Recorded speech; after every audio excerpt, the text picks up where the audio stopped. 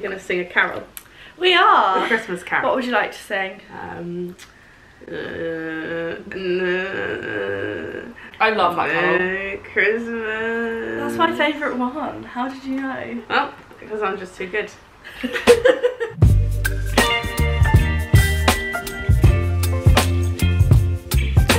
Hi guys, welcome back to my YouTube channel. As you can see, today we are joined by some special guests. A few months ago, earlier in the year, we did one of these like girl talk advice style videos. Except I wasn't here because we'd fallen out. Yeah, we had. And it's a bit awkward this time because we've fallen out with Maria now, so yeah. Unfortunately she's not here. I did ask if she wanted to come anyway, but she told me, well, I can't even bring myself to say it. You can't say it on here. Probably not safe for like public. This video would get demonetized. Just to clarify, because last time people did believe us. That's not true. No. Maria's just busy. Yeah. Too busy for us. And fair enough. Do you want to introduce yourselves? I just assume everybody knows who you are. Introduce yourself then. Am I starting? Hello, I am Rudolph.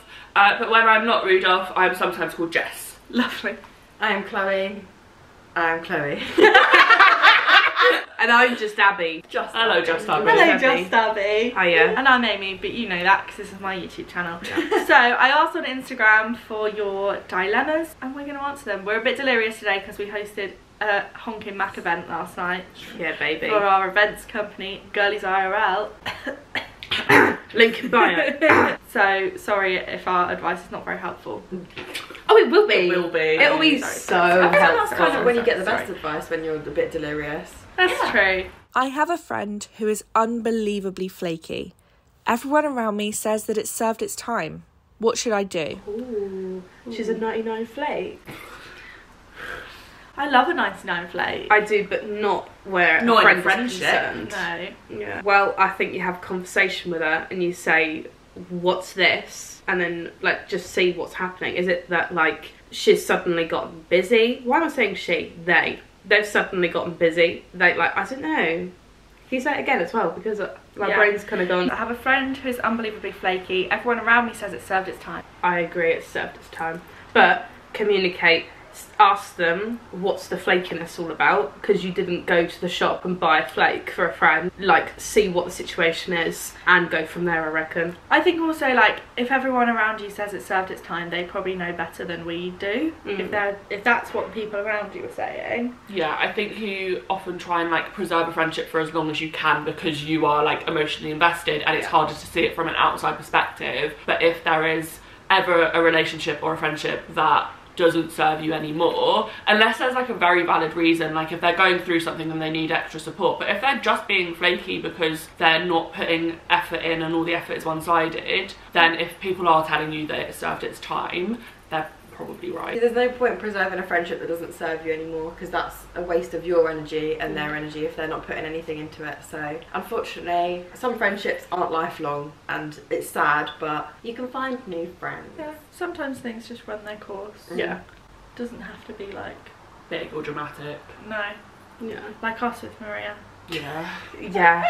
I mean, We hate her. we'll probably have to make a post about it soon, so keep an eye out. Turn on the notifications to hear about it. Yeah. I'm struggling with feeling like I should be happy because it's Christmas, but I've had a rough year and I'm finding it very stressful. Christmas is overwhelming. And overrated, I think, sometimes. Like, we always think, oh my god, it's Christmas, and you put this massive one day on a pedestal, and like, you can sometimes, I think you have these expectations in your head, and if they don't meet them, then it's awful and it's horrific and there's tears and da da da da, but actually it's just a day. I think social media does have a really big role to play in this, Yeah. because obviously the people who love Christmas time just share it constantly, and like so they should if it's a time of year that they particularly enjoy. And then obviously like brands share it a lot because Christmas is their time for making And money. influencers. Yeah, but like, it is just very like, the people who love it, Yeah. but then the people who don't love it don't tend to share that they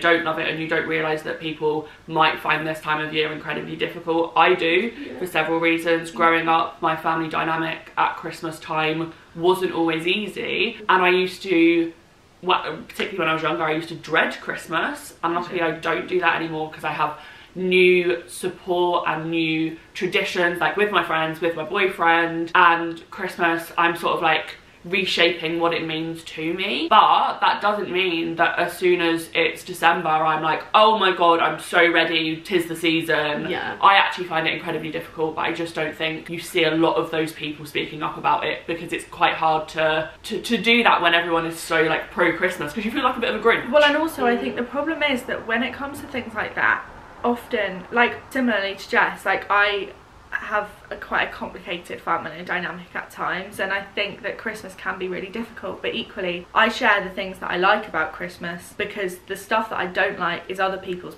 business, like as in like affects more people than just me, so I don't feel I can share it. What I can share is the little hot chocolate that I'm having at Winter Wonderland, or the bauble that you bought. Exactly. And so I think from that perspective, like the messy stuff doesn't end up going online a lot of the time, and that doesn't mean it doesn't exist. It's not always like just your story to tell. No, but also I think what I've done as somebody who used to really not like Christmas very much is, yeah, like Jess said, you have to kind of reframe it in your head, and if you can try and think of it either just as something that doesn't concern you, something to just get that's through, what it takes, through the motions, or as like a season of treating yourself and treating the people that you care about, and like, yes, there is that one day or one event where you were expected to see or be subjected to like difficult situations, and if the best thing for you is to remove yourself from that, then you're the only person that can make that choice. Set boundaries, don't be afraid to set boundaries. Exactly. Like if you need to, just be like, listen, I'm just not coming to this, or I'm coming to this so I'm not doing that. Yeah. Like just because you feel like you have to be with your family or whatever at Christmas doesn't mean you have to be there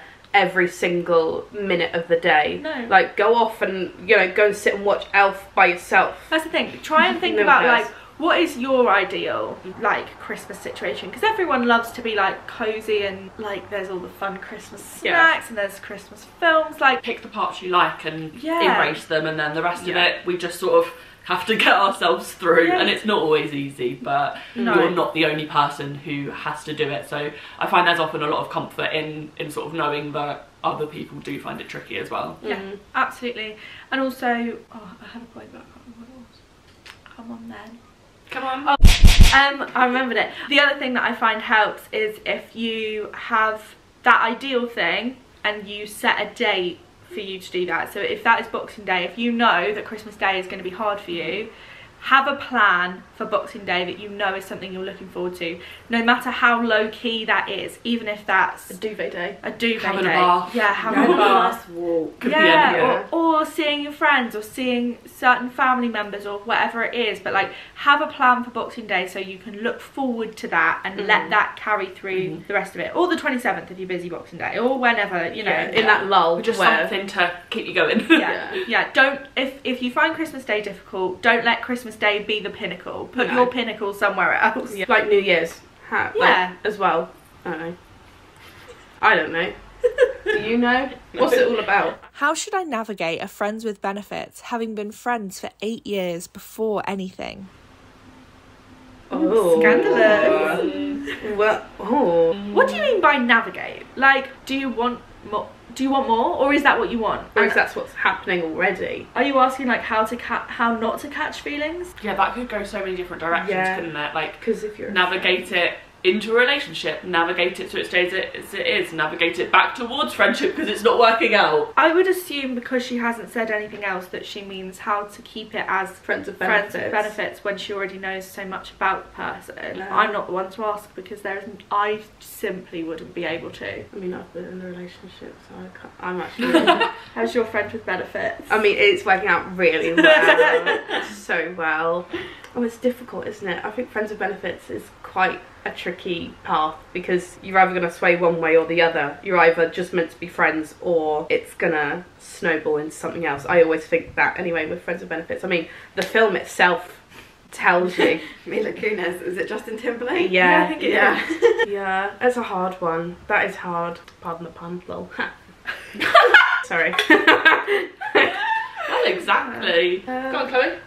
I don't know a lot about that sort of situation, because whenever I've been in that not sort of situation, but it's always one side of the party doesn't want to commit to something more.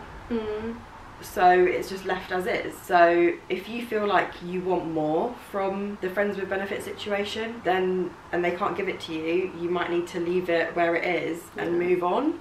But then if you want the relationship with this person, but they've suggested friends with benefits, I don't know, it's a hard question because we don't know the backstory. It's like true, the direction you want it to go in. I feel like as the resident girly that has had the most relationships and most situationships, etc., my take on it would be that communication is incredibly important, particularly if you have been friends for such a long time. You walk a really fine line between, if it all goes wrong, you lose a friendship that you had in your life as a constant for such a long time. Like 8 years is really significant, and you don't want to mess that up. So I think you both need to be really clear about like what you want, and if that is just to be friends with benefits, and you need to be honest about that as well. Absolutely. If it is just to be friends with benefits and it's sort of working out that you're just pals who do sometimes the naked dance, yes, they can dance, like and you fair enough, girlie. yeah, like absolutely, like that's great. But if it gets to a stage where like one of you is catching feelings, again, you need to be honest and you need to communicate that, because if you're not both on the same page, that's when the whole relationship is that's like when the it gets friends- really toxic. and the friends with benefits part isn't actually serving you. You would enjoy a relationship. Or like, it just becomes a big risk that it all falls apart and you lose someone that you've cared about for an incredibly long time. And also, like, a key word in friends with benefits is friends. Like, if you're not communicating through it, then you're probably not friends anymore, in which case, what are you doing? Yeah. Just talk to each other, be honest, and if the sex is really good, then I'm proud of you. Woo, Keep going. I mean, if it's not, then just keep it as friends. Oh my God, I'm so hungry. Greg's here! That's our friend with benefits. Greg is here. Greg! We love Greg and his benefit. Merry Gregmas. How do I cope with a very negative friend who can't see the good in anything? She has a lovely home life, family, husband. She makes a fortune, but she's always miserable. Her mood brings me down and she bombards me every day. Help me, please. Pretty sad. Depends where you think that's coming from. Yeah. I would recommend some professional help for her. Figure out where it's coming from. Yeah. Yeah, but also you're not a therapist, girlie, or you might be, but not. But even if you are, not to this girlie. Fair enough. Like if she needs to air her grievances, whatever, or she needs to have a little complaint. I mean, we'll have a little whine. Cool. But there comes a point where it's like you're giving vacuum, and you need to like. Yeah. What is it coming from? That's exhausting as well. Yeah. Like where is That's it really coming hard being from? on the receiving end of. Yeah. Like it's hard being so negative all the time because you get stuck in such a cycle of being that way, but it's really hard being on the other side of as well, because then it feels like if your friend is always complaining to you about everything going on in their life, when it looks from the outside like they really do have quite a lot of boxes ticked, it's really difficult to hear that, particularly if you're going through anything that they're then not really giving you the time to like talk about, and they're not giving you the support that you need. And I find that often the people who are like that are really negative all the time are the ones who tend to be a little bit more like self-involved and don't give you as much time and say, oh well, I'm having a bit of a rough time, but how are you doing? Because even if we are all having a bad day, we'll do a little vibe check in the morning. We're like, how are the vibes of all of the girlies? And even if it's a couple of us having a bad day, we'll take it in turns, get all our shit on the table, get any support that we need, or any like just, you know, get something off our chest. But we all have each other's backs. But I find that if you're saying that it's really draining, it sounds like she's really not got your back, and that's not good for you. In school, I think we have this massive assembly, and it's like, the people you're friends with, are they apps or are they chargers? Do they drain you? Your like social energy and your emotional energy. Or do they charge you? Do they like boost Fill you you up back and up, Yeah. You should feel better after leaving your friends, not worse. Yes. Exactly. You should not have friendships that don't serve a purpose of like making your life feel more fulfilled or happy. And obviously people go through things. Like if someone's going through a difficult time, we're not saying to be like sack them off if they're making you feel rubbish. They're having a bad time. Get rid. If it's like a constant thing, you have to look after yourself to a certain level. Yeah. Like if you honestly don't think it's going to change, then either you need to have a conversation with them or set some boundaries. Even if you don't convey those boundaries to them, but even if you say, when they text me, I'm going to wait half an hour until I reply. Because so it means that you don't get stuck in this like tornado. Or just sort of, if they, I find a lot with these kinds of people, they sort of make statements knowing that they want you to go, oh, what's wrong? And actually sometimes you sort of hit a point where you go, I'm actually not going to do that, because it just keeps this cycle going. I had a friend once that she literally had me sat in my car because she was so upset. She was sat in my car and she went, I've got no friends. I've got no friends. And she was literally so distraught. She was like, I've just got no friends. I went, you've got me, da-da-da, and da-da-da. And I went, you like, it doesn't matter how many friends you have. Like, we're here for you. Quantity. Yeah, and like... Imagine saying that with your chest, and like, when you're saying that to a friend, in my car! It's like absolute audacity. It's one of those things where it's like, come back down to reality and realise that, like, you're there for her. And like, it doesn't matter how many friends you have, it doesn't matter, I don't know, I think maybe she needs a little reality check as well, to be like, hiya, I also exist and I also have feelings and I'm having a shit time, or like, oh, this is what's happening with me. And then if they then go, oh, but me, I'll be like, okay, well, it's the you show, okay, see ya. But even if you're not having a shit time, do they still know what's going on in your life? Like, even if it's not that you need support and they're not giving you it, but it's like, do they actually know what's going on in your life, or are they only ever talking about themselves? And it's like, it's hard, because if they are a really good friend, you obviously want to get them help, to sort of get them to change that mindset and get them back to why you were obviously friends in the first place, because you don't become friends with someone who is horrible all the time. But equally, you do have to look after yourself as well, so it's, I don't know, it's a tricky one. Like, you're her friend, but is she yours? Oh, that's a good one.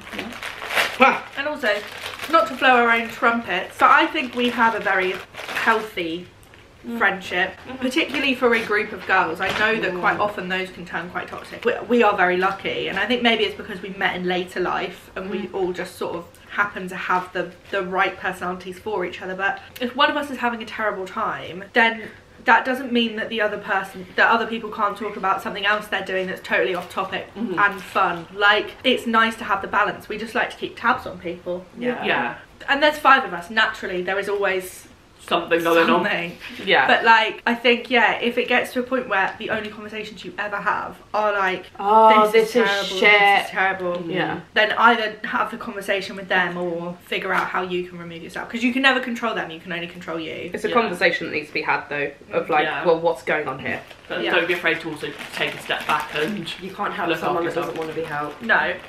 So true. My uncle is your typical pompous old man, and I'm stuck next to him for Christmas dinner. I need some excuses to get out of talking to him. Oh. Have you seen them really girl boss TikToks where it's like, so if they're in a situationship, this is very different, but you can apply it here, and they're like, apologies, this conversation no longer serves me. I need to find it. The thing is, I get that vibe, but I think because it's an uncle, because of the generational thing, I don't think they'd be like, what are you talking about? I'm going to carry on. Kids these days, you can't say anything about anything. Did you have diarrhea that day? Yeah. Oh yeah. Spend a really long time in the toilet. Make it a game. This is what I would do. Play bingo with yourself. So like, come up with like things that you want to try and make him say. Or things that you like already expect to be on the cards, because the thing is, people like that often have a bit of a repertoire, don't they, of things that they like always do, like up their sleeve. It's like, you know, some of them will make comments about weight, or they'll be or it'll be about like your job or relationships or whatever. Something offensive. They've always got to come up with something, because they know that it's a topic of conversation. Do they have like an opinion that is maybe not a good opinion to have? Little fun bingo card. That's actually quite a good idea.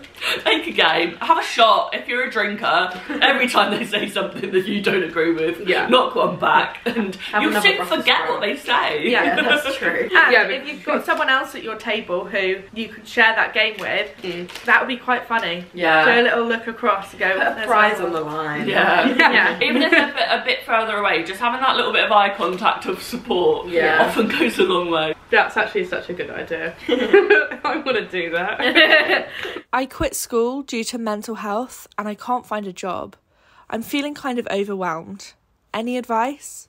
There's lots of resources out there that are very helpful for people that don't necessarily have a lot of skills, but they can like convert them skills into things that people are looking for jobs. Like the job centre website has loads of good resources like that. So for example, if you're like at home and you enjoy reading, you can be like, yes, keeps up to date with current affairs, that sort of thing, but it's like switching your knowledge into someone that thinks you're employable, if that makes sense. Yeah, like on your CV, using those correct keywords, isn't it? And also, like, obviously we don't know your situation, but genuinely I find that a lot of people, when they are applying for jobs, they like send out the same exact CV with the same cover letter or no cover letter. You need to stand out. So if you're not already doing those things, make little tweaks that suit the job. Send a cover letter that explains a little bit about you and a little bit about what you think you can bring to the role. There's going to be loads of resources online for like how to write an effective one, but just the thing is, it doesn't take very long, and it doesn't need to take very long, especially once you've done a few.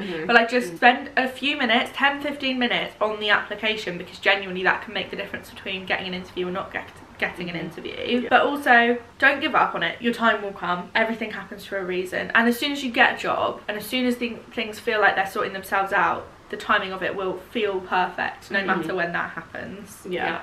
And as well as like resources that help you sort of fine tune your CV, there's also like little online courses that you can do that don't need to be anything difficult. Like if you haven't finished school and there was a sort of a reason for that, I think did it say mental health? Yeah. I know it can feel then quite like daunting to then commit to something like an online course, but there are lots of like short ones, even on something like, say, Skillshare, or what are the other ones called? Oh, Google have loads of they do. And then Udemy, is that what it's called?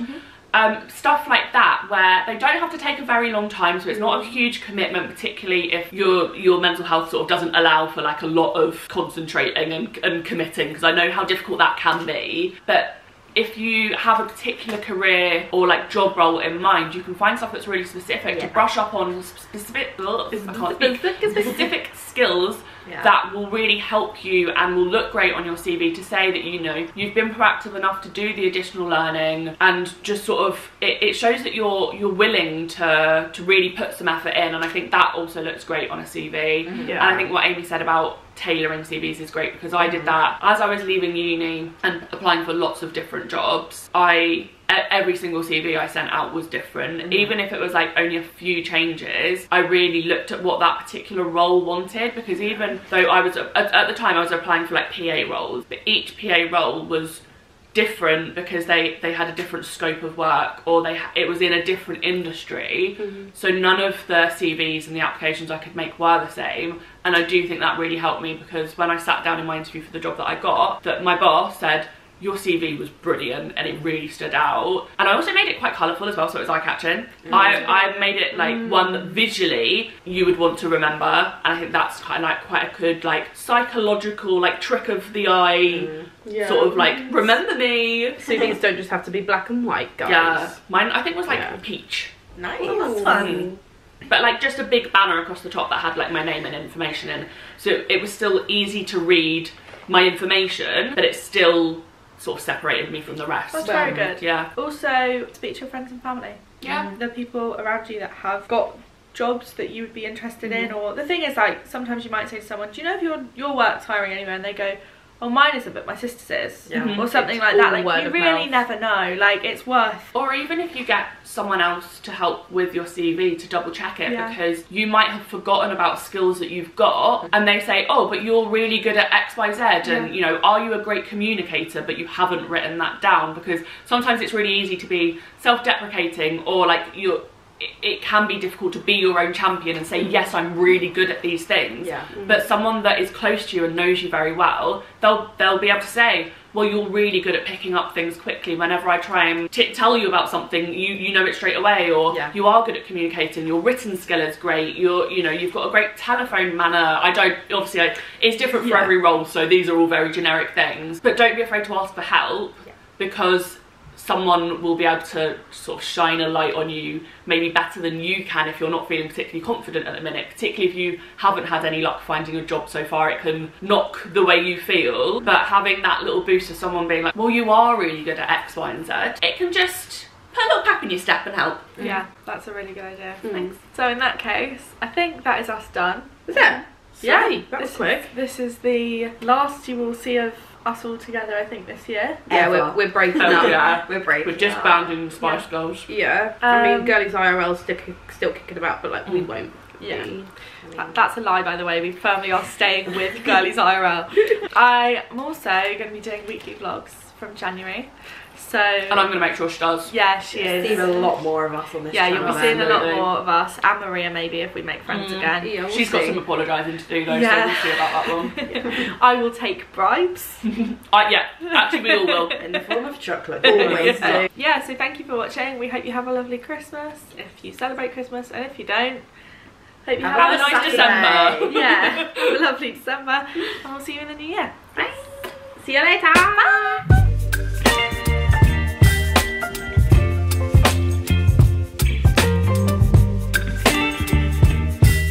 Sorry, I felt like I was talking a lot during that one. No, it's fine. You're meant to talk, that's why they've asked. Well, I've had a lot of sex and I've had a lot of jobs, so. Well, that's what I